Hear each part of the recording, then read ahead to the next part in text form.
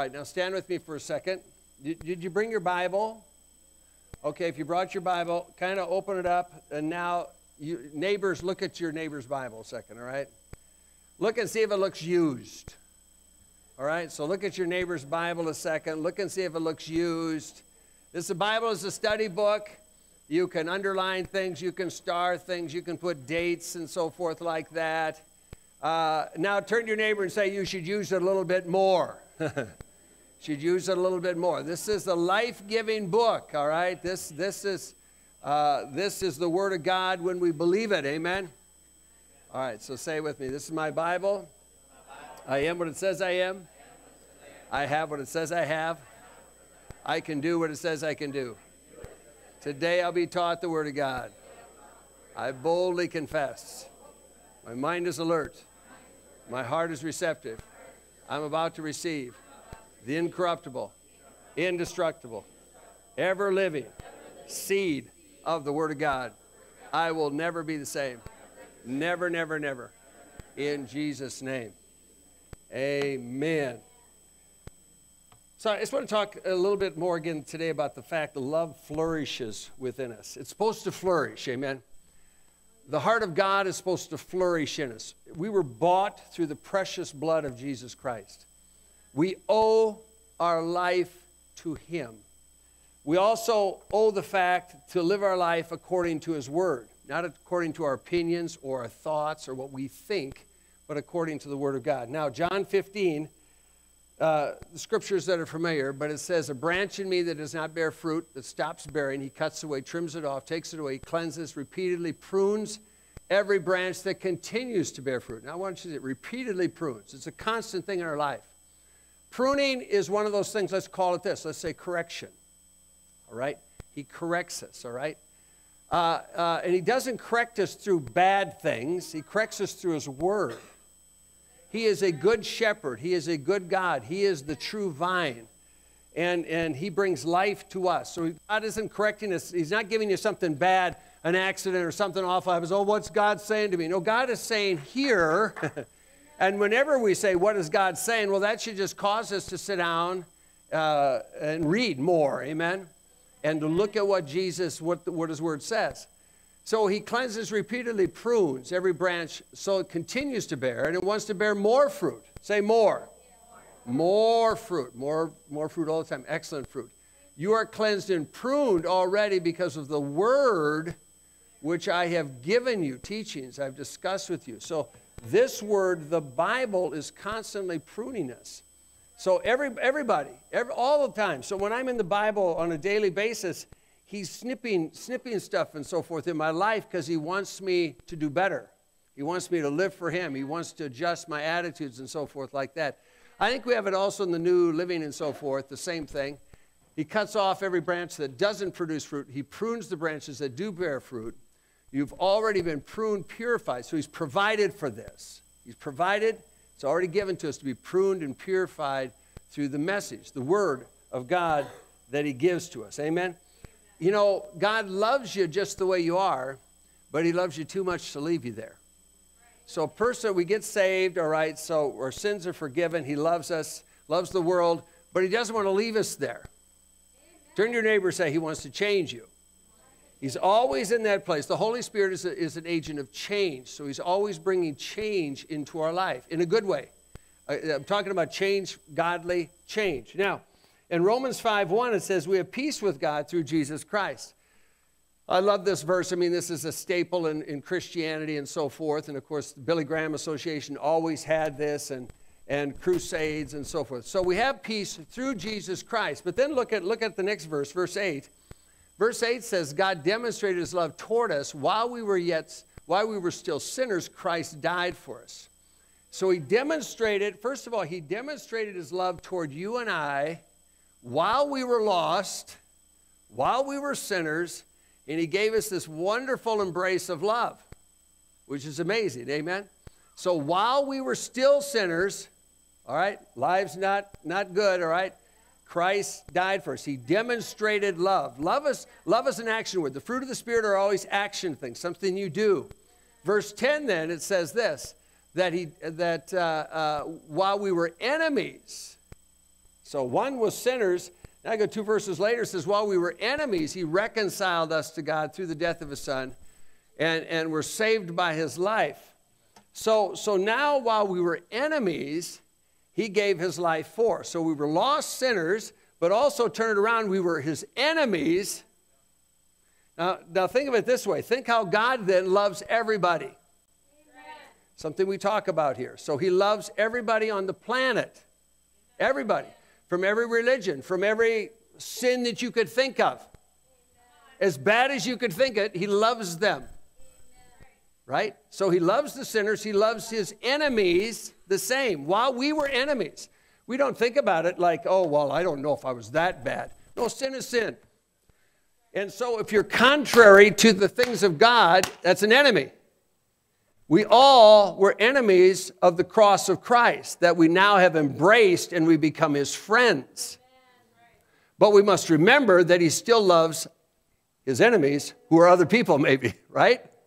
So we have to remember that. Ephesians 1 verse 5 and 6 says that even while we were his enemies, he planned for us to be adopted. So people get all messed up over this word. It just means he had planned. God planned to save the world. Amen? He loves everybody in the world, so he's not planning for anybody to go to hell. All right? He doesn't do that. He plans for them to get saved. He wants people to get saved. Doesn't mean they all will, because people have a choice. But his plan, he wants people to come to heaven. He made a place in heaven for people. He wants them there. Incidentally, the kingdom is expanding all the time in a good way. People are getting saved in droves around the world. Amen. So hard times, we're coming to the last days, and times get harder and harder, especially as you look around the world. But I tell you, that'll cover the whole world eventually, including the United States. Yeah.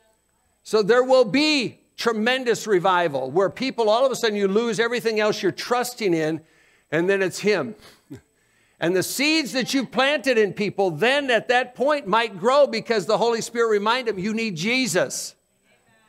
Amen. That's why we share Christ with people. That's why we tell people about Jesus. Because at the time it may look like they're rejecting. I looked at one point like I was rejecting it. Well, I was rejecting. It just didn't look like it. I was rejecting. But, hallelujah, at some point the Holy Spirit brought that back to me. In a bar, actually, and I get saved in a nightclub. God is working by his Spirit. So he planned that we would get adopted to himself according to his good pleasure. As a parent, you don't accidentally adopt a child. You plan to adopt a child, right? You plan, you make on purpose. You're saying, I want this child. And the child, it's not like, well, I want this child. Let's see if they're going to grow up and have good grades, if they're going to be a model citizen, if they're this. No, you just plan to adopt that child. And they become a part of your life, and they take your name. A part of your inheritance, that child. So it's a pleasure. God had pleasure. Oh, I love this world. I love people. Still sinners, still enemies, but I love them. The whole world was contrary to Jesus Christ prior to the cross. Even his own, the Jews, did not receive him, did not recognize him, did not follow him, did not want him. But he wanted them. You know, God he does not hold offense. He doesn't get bitter. He doesn't get upset like, all right, I'm never forgiving you. Doesn't do that. His nature, his character, everything about him is love to people. It's all this way to us. And if we return it, we love him because he first loved us. Oh, he loves that because we're called into the fellowship of his dear son, Jesus Christ. But if we don't return it, then it's up to us. Someone doesn't accidentally end up in hell. They go to hell because they choose hell. That's what happens. It's not like, oh, he would never do that. He wouldn't send them there. No, they sent themselves there. God's plan is to send everybody to heaven. But many people choose, no, I don't want God. I don't want Jesus. And they're choosing hell. It's amazing how people get so spiritual at a funeral. Amazing how people want to give me advice at a funeral. Reverend, God is merciful and so forth. They made their choice. They made their choice. I just had a funeral, for a person overdosed on drugs. People make choices. You want to live like the world, live like hell, live like the devil, and they die. It isn't like, oh, I feel sorry for you. I'll let you go to heaven. No, they reject it all the time. Heaven is a prepared place for prepared people. So God doesn't send someone to hell. They send themselves there. You know, someone dies, they prepare for the Lord. The Lord could say, well, let's say reject. Sorry. Remember, even the rich man who said, Lord, you know, okay, I deserve this, but send Lazarus back to tell my brother, my families. You know what God said? He said, they have the word. They have the word. If they're going to reject that, they'll, even if he comes back, they're still going to reject. Amen? Pretty amazing. So then he goes to the praise and glory of his grace, which he made us accepted in the beloved. So I love the fact God made us acceptable.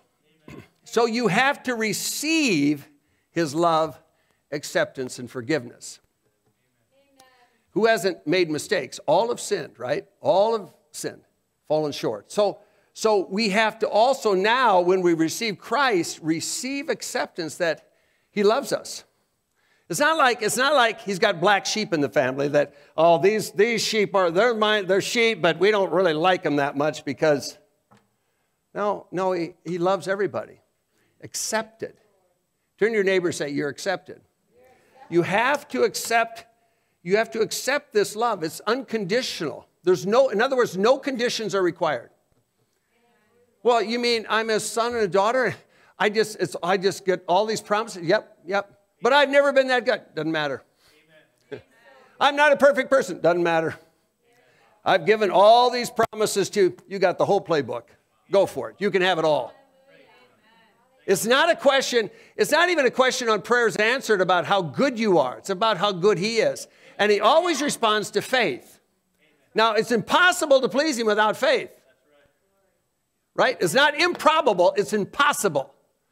So no matter the lifestyle we've had before, and if you look in the Bible, you see people that were gay, effeminate, transgenders, all those things that are actually in the scripture, and this actually says at one point in Corinthians, such were some of you. All of a sudden now they got all the promises. Amen. They are belong in Christ and they're Abraham's seed, and all the promises come to them just like you and I. Amen. God is good. He's just lavishly good to people. Of course, it's up to us to accept that, but he's good. No conditions required other than faith. Now, Luke chapter 6, we talked about then. So you see then, if he loves the sinner, loves out people, enemies, we were enemies and so forth, then you see while Jesus is talking about these things in Luke that we call the Sermon on the Mount. He's just outside talking to people, but he's just saying, love your enemies and so forth, do good and land. Your reward will be great. Sons of the Most High. This is what he's looking for in his character. Character. I just have to say again, character comes before giftings. Because you can have great giftings, you can have a beautiful house, but I tell you what, if the foundation is flawed and cracked, the house is going to crumble. Just not going to be good. So you have to have the good foundation. That's character. He wants us to be like him, the Most High. And he's kind, again, to the unthankful and to the evil. He's kind to the sinner. He's kind to his enemies. He's just that way. And there's no buts. There's no ifs. There's no other things. He's commended his love toward the world, toward us. And I'm so glad he did, because that's why I'm standing here today. Because he commended his love toward us. Amen? Because he cares for us. So this love is generous. Amen? It's generous. Now, you go to the next verse there, in verse 38 then. This is the verse then, not about money, although most of the time this verse is used in offerings.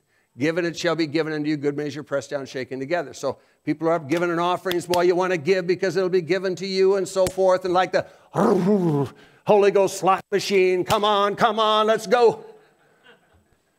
Given it shall be given. Has nothing to do with money. Has nothing to do with an offering. Has everything to do with love. That's the context. Can you see that? Always we want to take Scripture and we want to put things in a context. Where was it said? How was it said? In what way was it said? So he says all these things, and now he says, I want you to give love. I want you to give good things to others. I want you to bless people, and it shall be given to you. Amen? So we have this lavish thing of the context of love, of giving love that's generous. Nothing demonstrates love more than you or I loving somebody else who's maybe not lovable, who doesn't seem lovable, but willing to give ourselves so that we exhibit the character of God. And that's what the world needs to see in Christians in general, right? The world needs to see Christianity in the way that God intended it to be, as it is in the book. So the only way we get this isn't based on our denominational thinking or a code of beliefs or whatever, but it's going to the book, allowing him to snip and trim and so forth, so we have this heart of Jesus. So we can love everybody all the time. Amen? As God loved the world. So churches should be some of the warmest, friendliest, most lovable places that you find in any city or any place.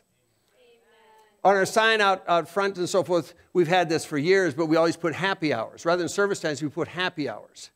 Why do we do that? Because I got saved in a nightclub, and they have happy hours, only they're not happy.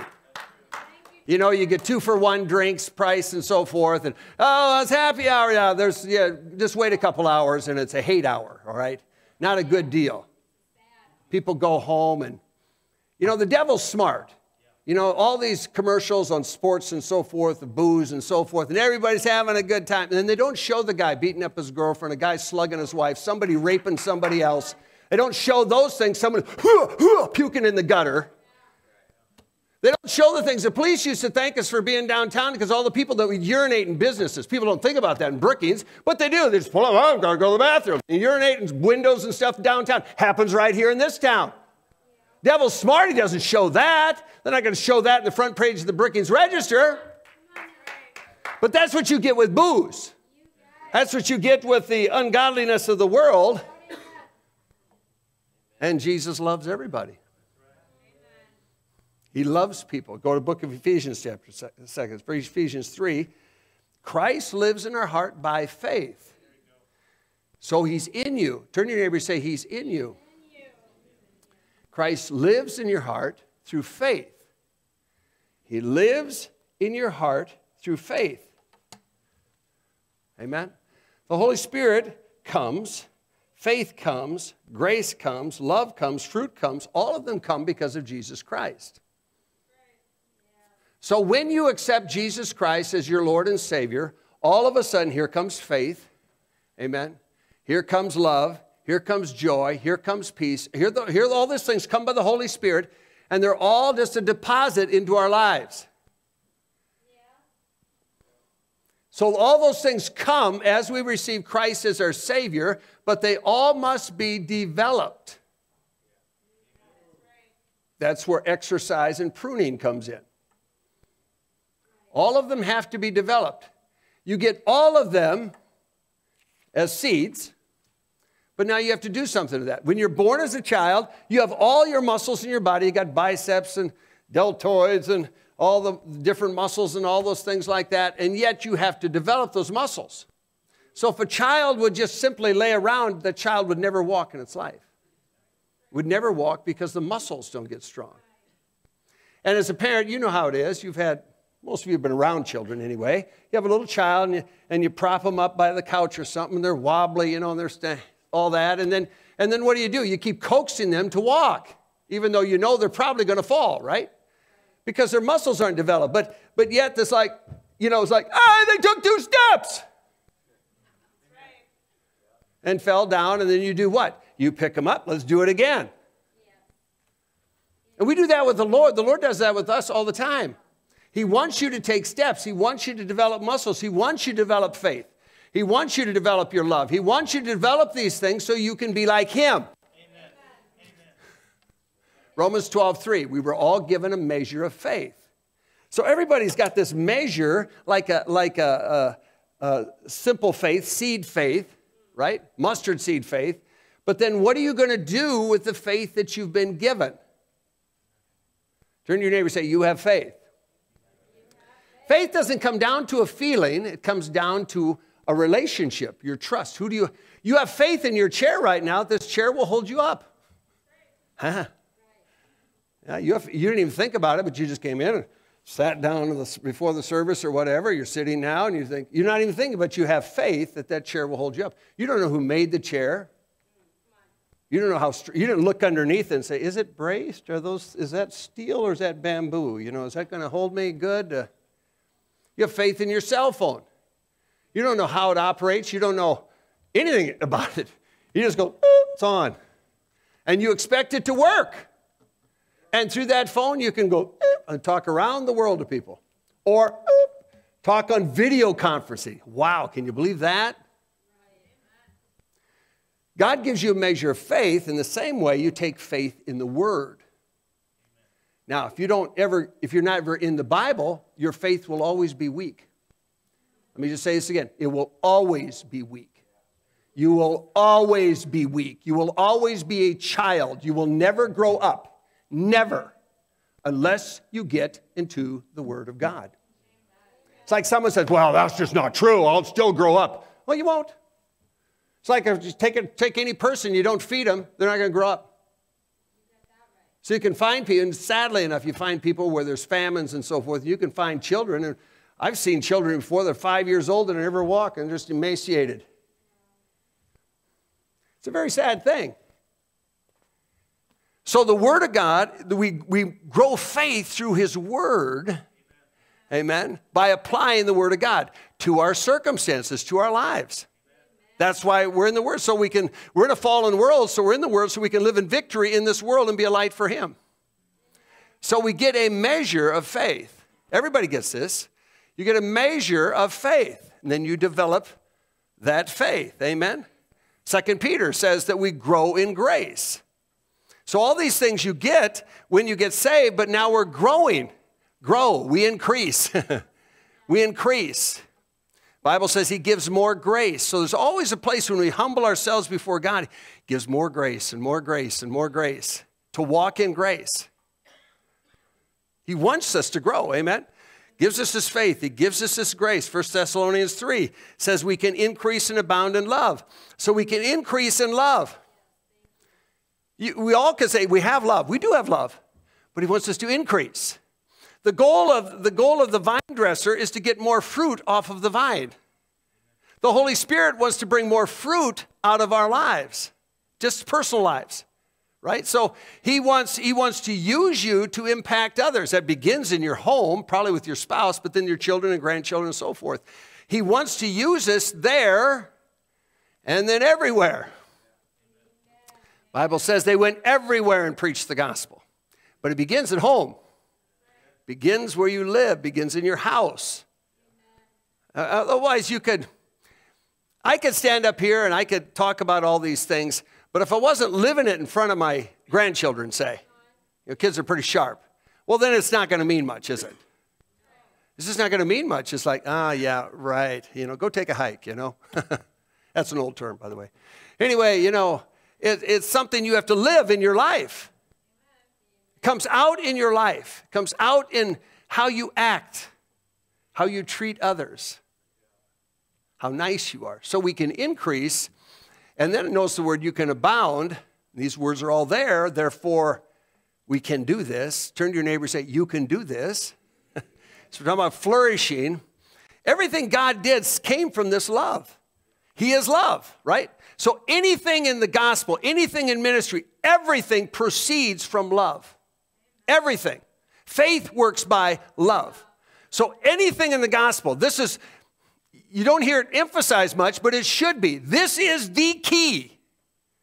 This is the key in our lives, is this love relationship with Jesus and then with people. So we can increase and abound in love. In Ephesians 4, then, it says we can actually grow up. And we should grow up, right? We don't want to be children anymore. We don't want to be tossed to and fro by all kinds of winds. I think this and that and so forth. No, we don't want to be trickery of men, cunning, craftiness.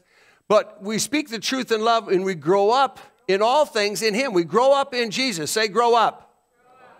Turn to your neighbor and say, I'm growing up. We grow up in Jesus Christ. We grow up in this love relationship. As children get older, we give them more responsibility to help at home, do things at home. They have more responsibility in school. We expect more. We expect them to grow up. We expect them to mature. We expect them eventually to make adult decisions. The same thing spiritually. The same thing spiritually. The body of Christ, in many ways, especially the United States, is filled with babies screaming and squawking and pooping their pants. They're offended over everything. I don't like this. I'm going over there. I'll do this. And they have no faith, have very little love, not grace for anybody else. It doesn't take a rocket scientist to see that. So you grow in the things of the Lord, and we grow up to act like mature spiritual adults. Amen? That's what God expects that of us. He expects that of us. There's not an option here.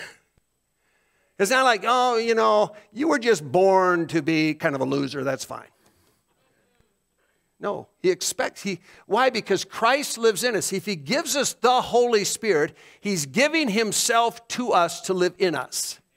So inside of us is the Holy Spirit.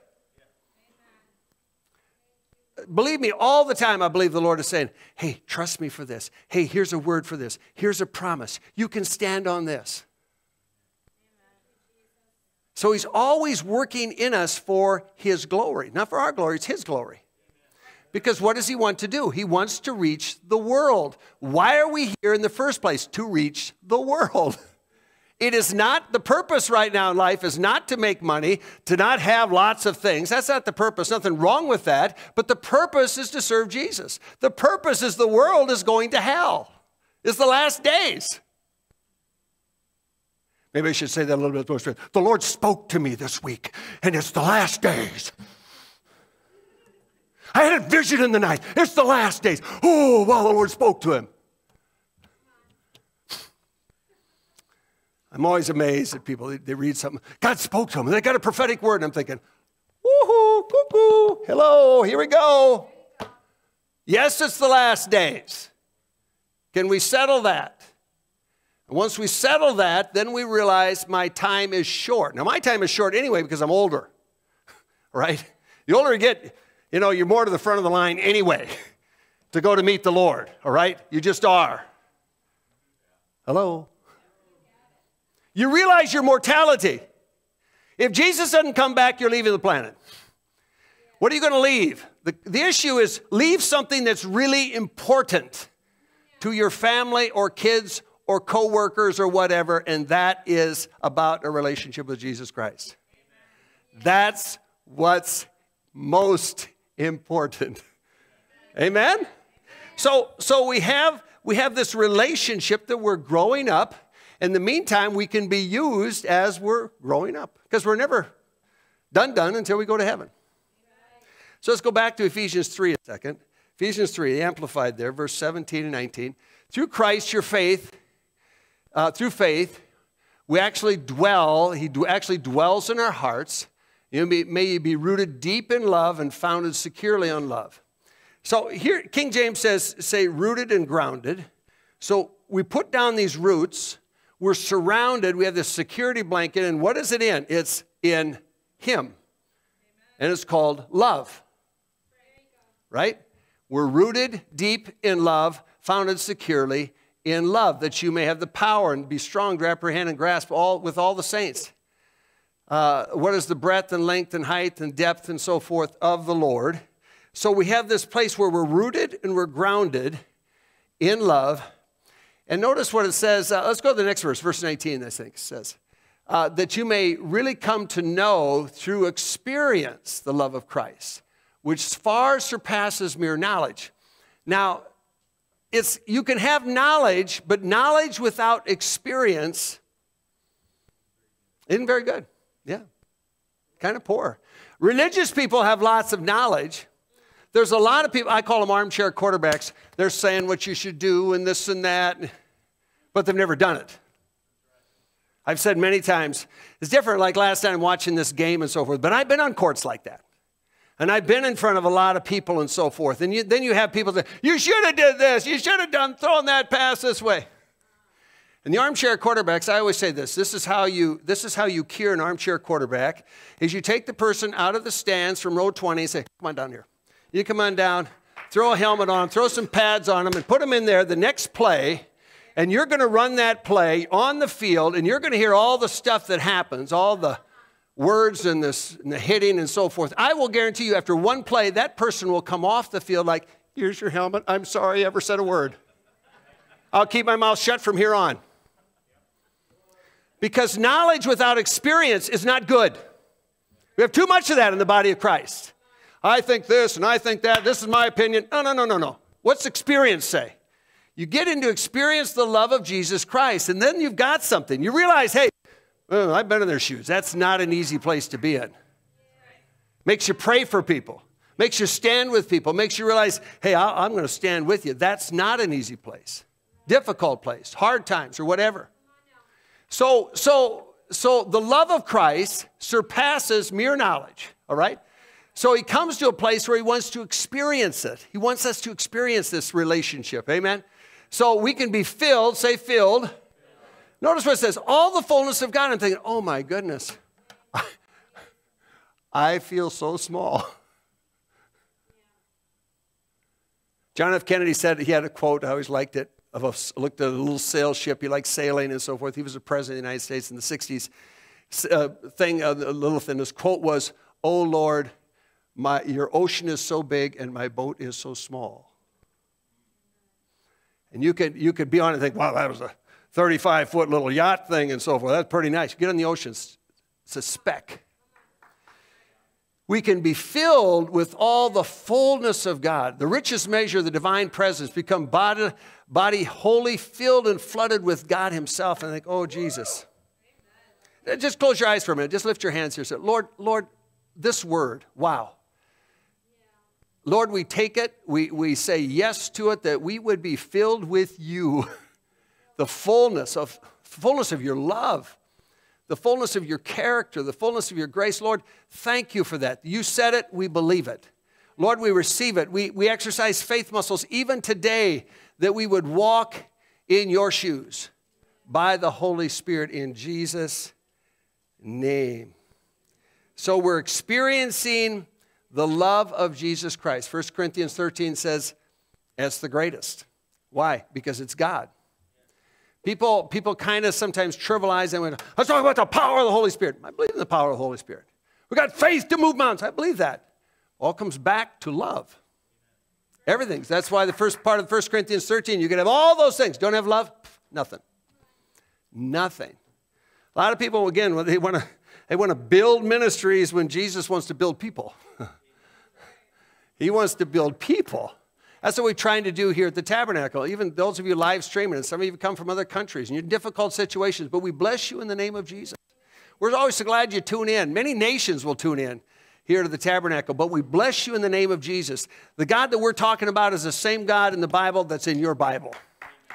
And he's not a respecter of persons. He loves every one of us the same. He loves you. He's there for you. Even right, could be your nighttime right now. In India right now, it's 10:30 or so, 11:15 at night. But we just speak blessings over you in Jesus' name. God is for us. Amen. Amen. When you go other places, you can't.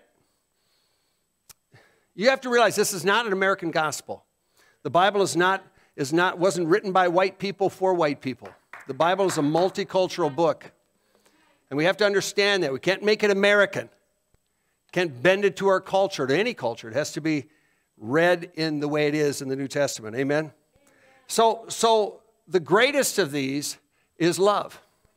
Amen?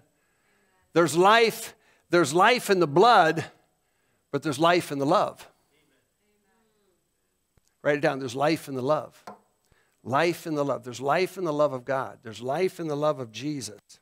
And all the fruit is going to grow out of this love, out of the Holy Spirit, out of Jesus, out of the Father. All the fruit grows out of this love. It's mentioned first when it talks about the fruit of the Spirit. And the seed, as it says in Genesis, the seed is always in the fruit. So as the fruit grows and matures, what happens is you're sowing more love, seeds, planting, in other people's lives. Becomes generous. You never know how God may use somebody, by just planting love. There's a guy, I just saw it this last week again. He's 72 years old. His name is Bill Wilson. And Bill Wilson, we met in 79, I think. And Paul and I took Bill Wilson. He was at a church in town here, and this is a young guy. He had children's ministry and so forth like that. And Bill Wilson, he was just radical. He was so radical, a lot of people, oh, wow, he's kind of radical, kind of didn't know what to think. But anyway, he needed a ride to Jamestown. So Paul and I drove him up to Jamestown, talked the whole time. And so at that time, he was at a church in Iowa, and he said, I'm going to New York. I said, what are you going to do in New York? I'm going to the streets of New York for all those kids that don't have dads and so forth, and reach these kids. We're driving the car. That sounds good, Yeah, okay, yeah, big dream. Is this going to happen? Bill Wilson goes to New York, and Bill gets on the streets of New York, and he starts feeding people and so forth. And before you know it, he's got a church of thousands and thousands of children that they pick up, that they go to crack houses and so forth, and they pick up kids, and they feed them, and they pray over them. These kids are getting saved by huge amounts. Bill is the guy who's been, boom, he's been shot, he's been stabbed, he's been bricked in the head, recovers, keeps recovering, and keeps going back. And then this week, I get this article, Bill Wilson. I didn't even know Bill Wilson was still alive. He's 72 years old. Where's Bill Wilson today? Well, he couldn't resist himself, so he's in Ukraine helping children, wouldn't you know it? Ministering to children in Ukraine. This guy, he looks old, maybe older, he's older than me, and he's just going a heartbeat until his last heartbeat to do the work of Jesus, to love people. Never concerned about, what's that? The call, it's just, the need is the call. There's a need, I'm going to go and do it. Never concerned about money, never concerned about things, never concerned about building his ministry, all about Jesus.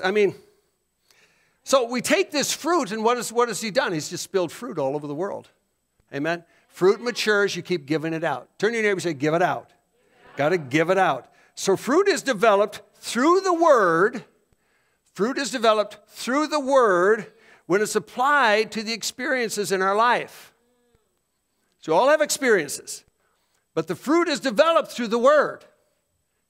People get that mixed up. Well, they had these bad experiences, and so that God did all that so he could get him over here. No. Fruit's developed through the Word as we apply them to experiences in our life. When people say the other, I said, I can point out 100 to 1 people that are bitter and angry toward God because of some experience that someone said, God did that to you. It's like the lady who was selling stuff with pocket calendars and so forth, and a couple years ago, and she's on the phone, and her husband was dying of pancreatic cancer, and she was a believer and so forth. I prayed with her on the phone, and 6 months later, I talked to her again. Her husband had died. I said, I'm sorry. I said, he's in heaven. She was glad. He was rejoicing in heaven. I said, how's your family? She had 2 boys. I said, how's your family? Oh, they're not doing so good. Oh, I said, what's going on? This is a lady I've never met and so forth in Atlanta, Georgia. Never met this person, but we're talking on the phone. I says, what's wrong? He says, well, we went to the funeral, evangelicals went to the funeral, and the pastor said, and God had a reason for your daddy to die now and use his pancreas, all that stuff. And those kids said, I'm never going back to church again in my life. I said to that lady, I've heard that more times than I can count. Boom, the devil says, we got another one. Let's give God a black eye for what he did, which he didn't do. Because people aren't in the Word. Because people don't read the Bible. People don't realize there's an adversary called the devil. That we live in a fallen world. I said to her, I'm sorry. I asked God her son's name. I said, I'll pray for your son. I said, I want you to tell him. There's a guy, you never met in South Dakota praying for you. But I said, I want you to tell him that God is good. He didn't do this. He didn't do this. His fingerprints are not. Let's check the fingerprints at the crime scene. They're the devil's. Okay. A couple more verses. 2 Corinthians 13 just says, finally, brethren, be complete. So be mature. What do we also say? We grow up, right? So we grow up. And we're all in this, all of us. I realize in a huge way how I'm growing up. We're growing up.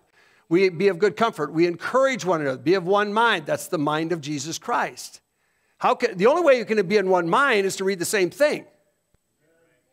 You can't be in one mind. You can't be in unity unless you're looking at the same thing, right? Focal point. You're looking at me as a focal point because you're focusing. So we have to focal. If we're going to look at one thing, Jesus, we have to focus on his word. Live in peace. And notice what it says, the God of love and peace will be with you. So out of this love comes this peace. Peace flows out of that. Amen? Peace flows out of that.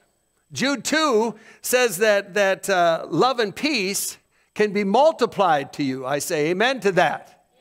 I'm believing for multiplication of love, but the reciprocal thing comes into this area of peace then. Talk about the fruit of the Spirit, everything proceeding from this love relationship. So peace is multiplied. Now, why is this important? Because, we might think, well, right now, hey, everything's fine and so forth. But the world is changing. The world is changing. Wow. Can you believe how much has changed in the last few years? Wow. Not for good. So all the more we have to have love and peace multiplied to us through Jesus Christ, right? It's got to be multiplied. I need more love. I need more peace so you can sleep at night. You don't have to take a sedative. You don't have to worry. Turn to your neighbor and say, you don't have to worry. John 14:27. So Jesus said, my peace I leave with you, my peace I give. So the peace, it's my peace. So this is proceeding out of love. Peace is coming out of love to us. And it's not like the world gives us. So the world has peace based on all these other political agreements or so forth, or how much money you have in the bank. No, this has nothing to do with that. It has everything to do with the relationship with love. God of love who loves me and loves me enough to realize, wait, he gives me this peace then. Don't allow your heart to be troubled. Don't allow it to be afraid. I resist worry. I resist fear. Amen, in Jesus' name. So Jesus then in chapter 16, verse 33, when he's talking about overcoming the world, that he says you can have peace through this love relationship. Even though all these things are going on, but you can overcome this. You can overcome this because of my love. Romans chapter 8 says, nothing can separate you from the love of God, which is in Christ Jesus our Lord. Nothing can separate us. So I'm purposing. Now, have I been fearful and worrying? Oh, yes, I've worn all those garments. But I purpose to try to do what? To live in this peace. So when I'm worrying or so forth, and I get in the Word and so forth, and the Lord says, you don't have to snip. You don't have to worry about that, Dave. And He keeps pruning, and I keep growing, and I keep learning. You know how it is. People say, we've been in meetings for like someone comes up and they have cancer and say, oh, we got to get everybody in agreement here. Everybody, they've got cancer. Got everybody in agreement. Folks, cancer isn't any bigger than a pimple in God's eyes. It's a word. It's a word. People make it a sentence. People make it a death sentence. Cancer is a word. It's a word.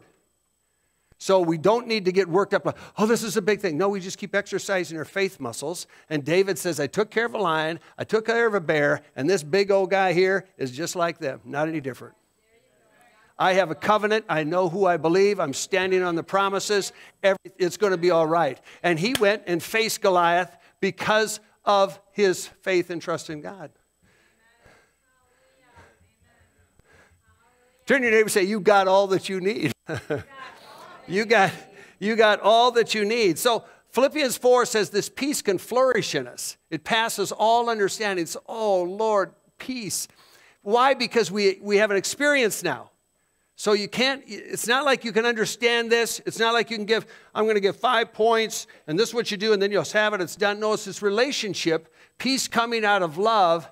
So we're praying with thanksgiving. We're making our requests known, but this peace of God, this rest, this like, it's going to be all right. Well, in the meantime, it might be a terrible storm out there, but it's going to be all right. It'll surpass my understanding. It'll help guard my heart and my mind so I keep all those other things out there, shield of faith, quenching the fiery darts of the wicked one, so I can just stand in that peace. Amen? Last thing, 2 Peter 1. And it just says that grace and peace can be multiplied to you. How is it multiplied? How do I get more grace? How do I get more peace? Through the Word, through the knowledge of God. That's how I'm going to get it. This isn't a secret. It's not gifted to one group or one denomination or anything. It's this right there for everybody to go and grasp it. So grace and peace is multiplied. So the Word prunes away worries and fears. So the more grace and peace I get, clip, clip, clip. See, I want to, knowing that God is good, you want to get together with Him. So you look at the Word and say, all right, Lord, thank you. I'm not going to believe that way anymore. And you allow Him to work in your life, to be pruned, to produce more fruit the way He wants you to do it. Amen? I was in the hospital last week. Person that had a young person that had a heart attack at 19 years old. And I walked into these ventilated and so forth, walked in intensive care, tubes and so forth, all those things again. And there was one little place in his hand or his arm that was skin. And I reached over and put my hand there as I moved around all the other apparatus and stuff again. And the boy's recovering. Amen. And the boy's off the ventilator. Hallelujah. But if you look at all the things in the natural, beep, beep, all the other stuff, you'd have no faith. You don't look at that. You look at Jesus. And when we have Jesus, grace and peace can be multiplied through the Word of God that we know, and just say, God's bigger than this. God's greater than this. Recovery is happening even now in the name of Jesus. In the name of Jesus. Turn to your neighbor and say, you got it. This isn't something that God, like Old Testament, I'll give this to 2 or 3 people. No, He gives it to all His believers. Say it again. Say, I've got it.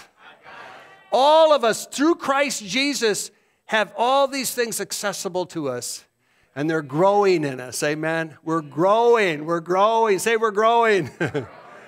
So, Lord, we thank you. We thank you for your word. We thank you for faith. We thank you that you're with us today. We thank you you're moving by your Spirit. We thank you, Lord, in spite of what we see, prayers are being answered right now in the name of Jesus. Good things are happening right now in the name of Jesus. I speak blessings over these families, relationships and children and grandchildren. In the name of Jesus, I believe even now those seeds, Lord, the seeds that have been planted, we pray that we water them. Even now that they would burst forth in truth. Even now we pray that people would come to themselves. Come to themselves, Jesus, and look up to you, Lord God. We pray for good changes, godly changes. We pray for revival in our community, our schools, university, Lord, all around us, our state, our nation, in the name of Jesus. This world, we thank you for revival. We thank you for believers taking up, Lord, your word, Lord, standing on your word and experiencing your word and the power of your great love. Hallelujah. We give you praise today. Hallelujah. Come on, give him some praise. Hallelujah. Thank you, Jesus. Thank you, Jesus. Oh, you deserve glory, Lord. You deserve glory, Lord. Hallelujah. Bless you, Jesus. Yes, yes, yes, Lord. You can share this. You can pass it on to somebody else. You can bless somebody else. And you always want to be doing that, by the way. Amen. Bless people. Take their hand, bless them in Jesus. We saw a guy last night at the elevator, pro basketball player. We're getting on this elevator. We were just coming from a team late at night. And he's in the elevator. We said, what are you doing? He said, well, I pray. He's a player with the Timberwolves. He happened to be there. And so we started talking and with one of their leagues and stuff. And so we said, well, can we just speak a blessing over you? And he says, sure. He had played at North Carolina. So we're standing there in the hallway. We laid hands on him. We blessed him. He said, thank you so much, Opportunities. Amen. All right. Bless your neighbor. Bless your neighbor. Amen.